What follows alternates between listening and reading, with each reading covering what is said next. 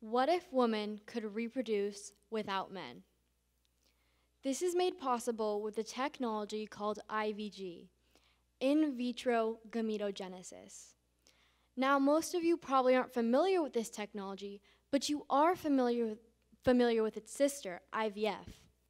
IVF is the process of taking sperm and egg cells from a male and female donor to be fertilized in the lab and brought to term.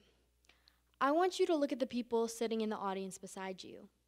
Chances are, a few of them are the product of IVF.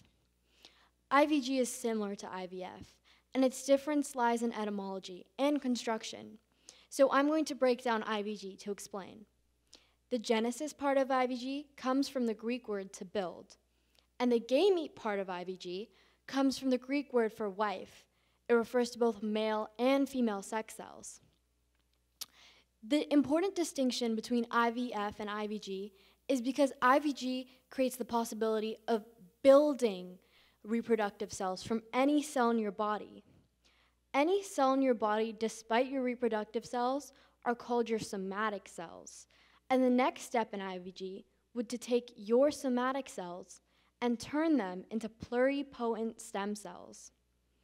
Pluripotent stem cells are cells commonly found in embryonic development, and their potency of information allows them to transform into any cell in your body.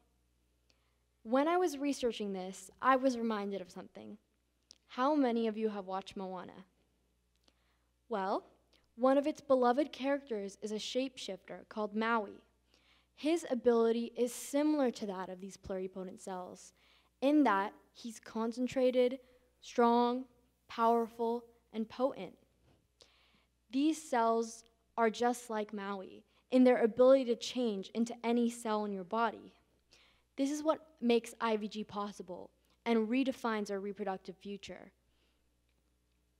Hopefully, this is the last of the scientific terminology because I want to pivot and talk about something more personally significant to me. I came across IVG as an essay topic, and it caught my eye specifically because someone close to me endured multiple failed trials of IVF before finally having their daughter.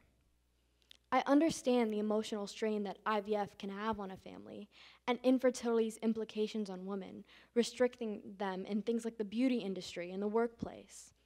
IVG allows us to re-examine our society as it's set up now. It redefines the roles of motherhood and fatherhood completely, as IVG would allow for self-sufficient families with only one parent. Women would no longer be defined by their capacity to motherhood, and reproductive responsibility would be redistributed back to women and men equally, as both genders would be responsible for both sex cells, sperm and egg cells. IVG removes variables of age, fertility, and sexual orientation as factors completely when talking about reproduction. Although these benefits bring many things to the table, with any new technology, there's things we need to consider. IVG is the same. One concern, fostered way before IVG was ever created, are designer babies. This phenomenon is a couple's ability to choose the genetic makeup of their offspring. When speaking about this concern, I want you to realize that the gene pool is limited, and the trait selection could be regulated by legislative and policy shifts. Long-term health effects will be factored out through clinical trial. And Dr. Adoshi, a former dean of biomechanics and medicine at Brown, says that we're far from human application, and it will be a good few years before we get there. But I believe that women could still benefit from the ramifications of IVG's existence in the meantime. I hope this discussion imbued you with as much wonder as it did me. Thank you.